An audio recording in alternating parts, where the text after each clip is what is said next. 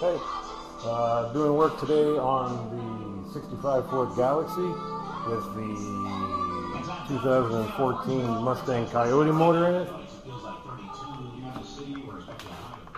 Has all Hotchkiss front suspension.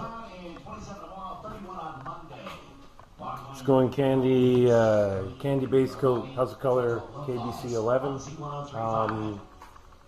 Bodywork's for the most part been done. I'm just doing the top end of it, blocking it flat. Owner had the work done by another shop. Rob did all the hardcore stuff, welded in all the patches, and I'm just going over the top of it and I'm going to paint it. So yeah, that's pretty much where we're at. I've started blocking the trunk down with 320, gonna follow by 4, and